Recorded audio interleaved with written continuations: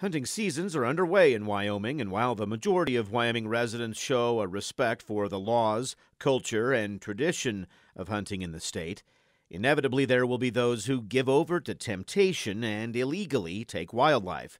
Officials with the Wyoming Game and Fish Department say the number of cases involving illegal take of wildlife from the field stays more or less consistent from year to year. The vast majority of poaching incidents game wardens investigate are of individuals that simply make a mistake, an unintentional violation.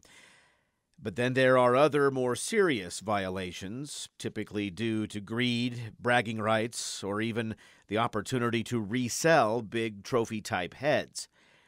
In any event, poaching is simply theft from hunters who follow the law and who, through their license fees, time, and effort spent pursuing big game, end up being denied opportunities by those whose ethics are lacking.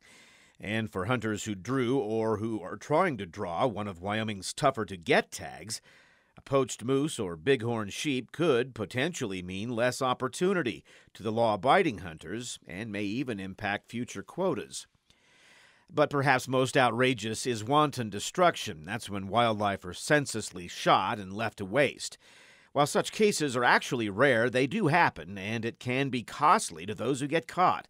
Fines of up to $10,000, loss of hunting and fishing privileges, possible forfeiture of guns, vehicles, or other equipment used in the commission of the crime, and the possibility of paying restitution to the state.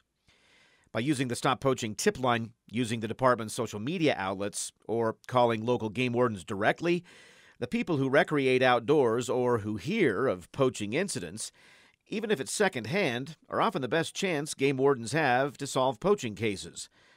With a state as vast as Wyoming is, the public is a valuable and needed tool to protect the hunting opportunities law-abiding sportsmen deserve. This is Ray Hageman with the Wyoming Game and Fish Department.